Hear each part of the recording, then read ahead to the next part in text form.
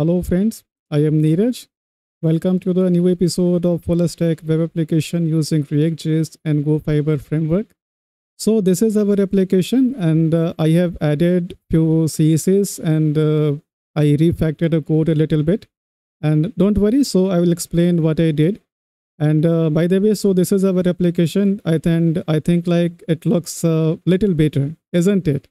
So never mind, I was just kidding. And actually, so you can modify as per your own requirement, on UI, on design. So this is just a simple application. And previously, our application was looking very odd with a very simple black and white stuff. So that is why I added this stuff. So now I think so in this session, so definitely, so we will be using I will add a little spinner. So whenever like our API that might take some time. So by the time we are getting the response, so we will show a spinner kind of thing here, a loader kind of thing. And the moment we get the response, so we will render this list. Okay, so let's dive into our VS Code. And by the way, I'll explain what I did. So first of all, so I'll start with the index.js, index.html. So here actually I added this font awesome. So I am using like for this little icons for the YouTube and the GitHub. So I added this font awesome library so that we can have the nice, beautiful icons. And next, so I modified a code a little bit, like I added a component directory, and inside that I created. My idea was that whenever like common stuffs like images, icons, and other stuff, so we might create our own specific components, so that can be shared, that can be reused across the. We can reuse in at some other places. So I created this components directory, and inside that, so I created a layout, and here I've created these two components, the header. So we will have this header, and a footer component is also there. So this is the footer, and also I made a little change in the our this home.js component. So here right now, so actually I simply removed that stuff. So previously we were having this header bar here. So that was the, and also I added this app.css. So I will share that in the GitHub, so don't worry. So you can check out my this project GitHub page, and you will get all the code. So right, so let's now work to add on the loader screen, right? So we will close this what is not needed. So now let us work on that. So first of all, so I am going to create a state variable to hold the state.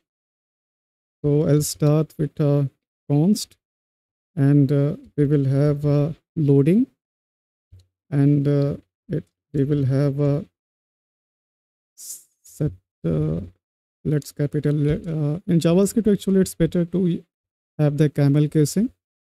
Loading. So there was a typo, and use state, and by default I am marking it as a true because we are loading the API. I mean, we are calling this API the moment the page our component gets mounted, right?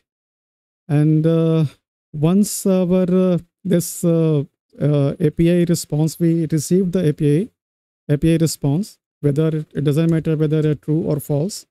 So we will set it to false. Reason being that we are telling that we have received the response. Fine. And also this one, and here basically, so we will need to install, not install rather. So we will use the again we will plan to React Bootstrap, and we are using actually Bootstrap 5. So we will head to components, and we will have a spinner. So this is, so first of all, actually we will need to import this. So we will copy this and we will paste it here. And our idea is that we will return in the return part. So actually we are going to return conditionally. So we will check if loading is true, then we will return I mean actually, so since if loading is true, then we will return the spinner. Otherwise we will return the our regular API content. Fine. So we will return, and so there are several spinners available, so we can use any of them, but I am going to use this one. So actually this looks fine to me. So we will copy this and we will simply paste it here. And actually, so we will need to make it inside a container, so that we want this to be at the very middle, right? So, and I'll move this to a little up, and I'll also add one class that I already created for this spinner. So that was the class name was this one, spinner. So very simply, where were we? So yes, we were here. So this time if we refresh our page, so actually nothing happens.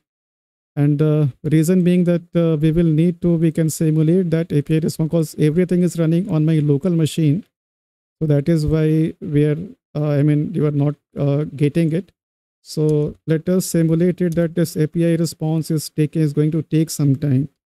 So we will add a sleep, and we will have time dot milli, not microsecond, rather make it millisecond, times 500.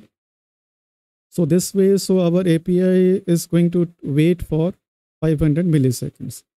And you can see, like the moment we are getting our API response, so we are having this loader. So we can also increase this time as well. Let's say we will make it 1500. So our API is going to take 1500 milliseconds to respond. And by the time we will receive the response, so we will have this I mean growing icon, though that growing or a spinner kind of thing. And the moment we receive our response, so we will that spinner will be will go away. So this looks okay. So, and when our application, we are achieving a lot of things, and we are concluding to a, I mean, real-time application. So it looks to be something like that. So I hope you enjoyed this session, and if you have anything to say, so please do let me know in the comment section. And if you like this session, so please you can, if you haven't yet subscribed, so please consider to subscribe. And that's all for this session. So I'll see you in some other session. So till then, take care and happy coding.